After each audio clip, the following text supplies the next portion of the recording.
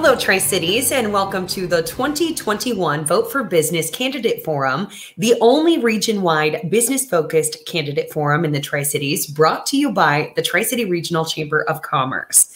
In this forum, you'll be hearing from Port of Benton Commissioner Jane Hagarty. Her opponent, Lori Stevens, declined the invitation to participate. I am Tracy Dial with KNDU. I'm so pleased to be with you today. Voting begins as ballots start appearing in mailboxes on October 13th and will continue through Election Day, coming up quickly on Tuesday, November 2nd. Thank you for joining us to learn about Commissioner Hagarty's thoughts and positions on issues that impact our local economy and business community. And now a message from the President and CEO of the Tri-City Regional Chamber of Commerce, Lori Matson. Thank you. I'd like to take a brief moment to thank the Chamber's Board of Directors and our Local Government Affairs Committee for their leadership in supporting the advocacy efforts of the Regional Chamber, and especially our sponsors, AYB Drafting, Cascade Natural Gas, and Hayden Homes. The Chamber supports positions that preserve and promote a positive business climate. As the foremost advocate and voice for business, the Chamber leads the region by advancing policies and positions that strengthen business and improve the local economy and quality of life. The 2021 Vote for Business Candidate Forum is designed to highlight how candidate positions integrate with local business priorities.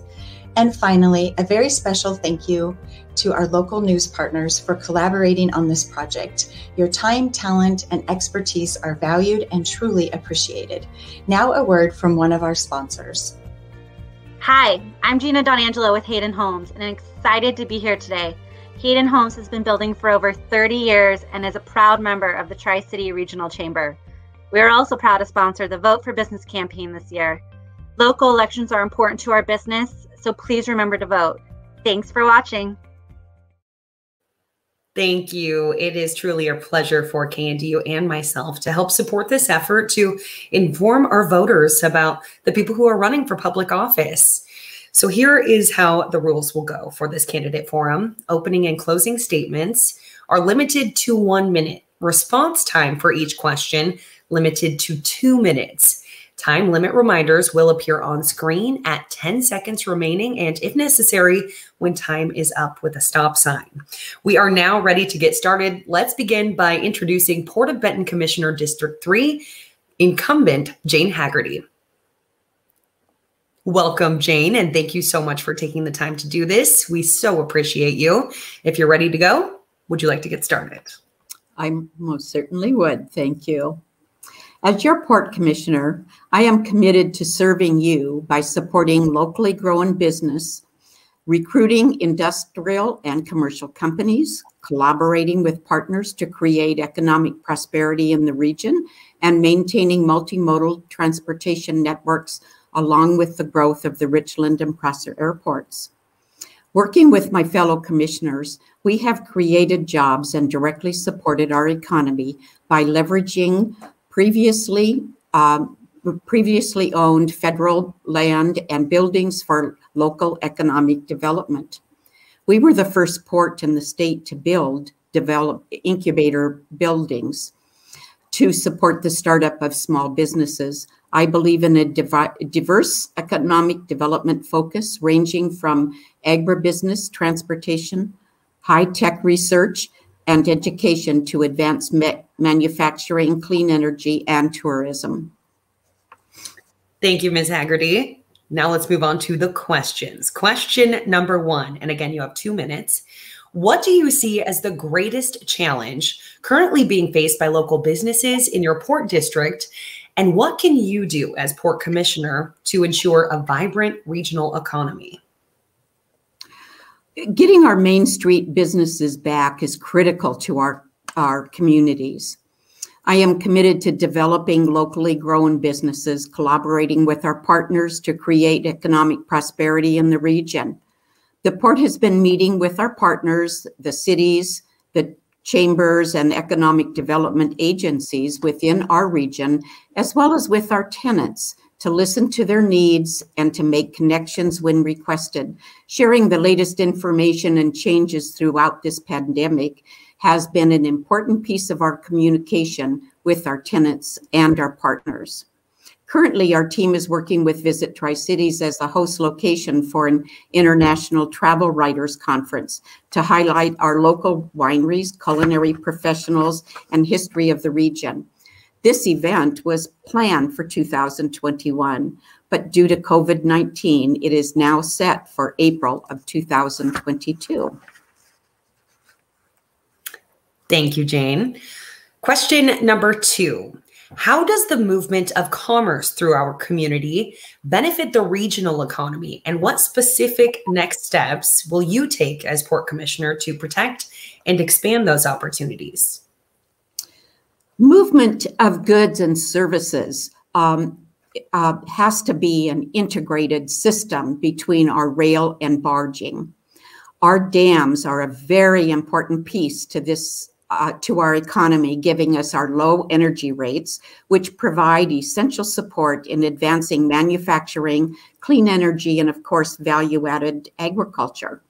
Our lower Snake River dams have grain coming through their ports from North Dakota, Montana, Idaho, and those are coming into our ports in our region, loading the grain onto barges and bringing them down the river to our coastal ports. Rail alone cannot support the ag products coming into our inland ports. Thus, that integrated system of rail and barging is an essential piece of the region's transportation system. Our Prosser and Richland airports add to the quality of life of many people in our district, but a very important piece to both airports is the emergency airlift system that services both locations. Having light flight at both airports is another essential service to the region and to the port, and the port is honored to offer this feature. We are in the process right now of just finishing a taxi lane in Prosser, and the next phase there will be to add 2 heliports, which will help with having a designated spot for life flight helicopters, but also having a helipad, located there so that we can also be able to continue supporting our ag business in the valley. Thank you. Next question.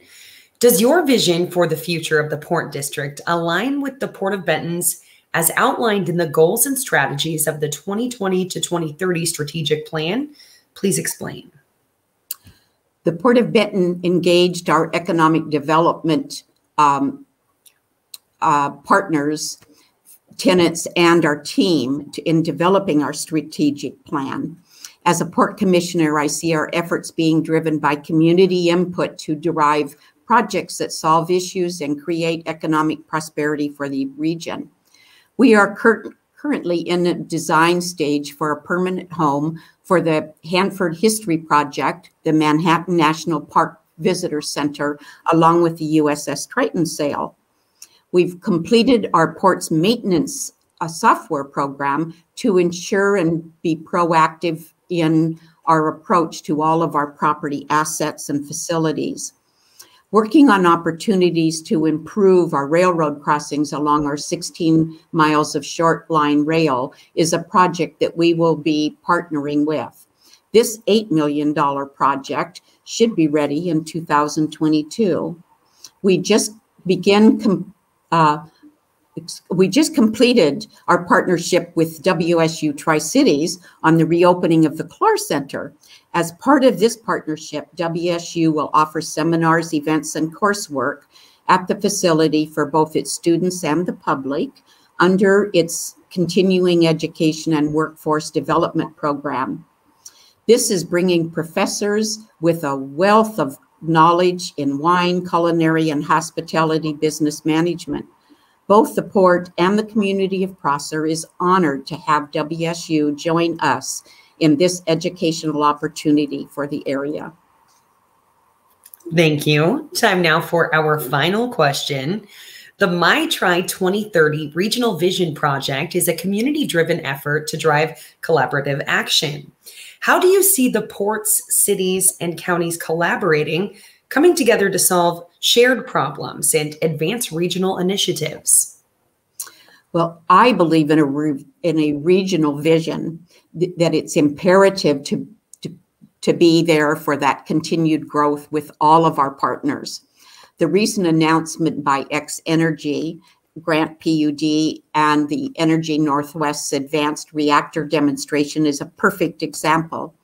The port, along with our economic development partners, have been visionary leaders and provided essential support on the Energy Council and leading the Mid-Columbia Energy Initiative's Nuclear Subcommittee. Currently, our team is working with both groups to obtain a state grant to further evolve these initiatives and form an industry alliance. Our partnership will play a vital role in Washington's clean energy future.